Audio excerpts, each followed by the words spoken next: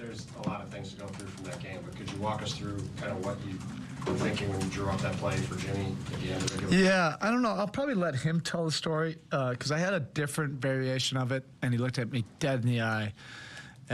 We've practiced, a variation of that play with a bunch of different guys, and I was going to do a different version of it, and he just said, "No, let me be that guy."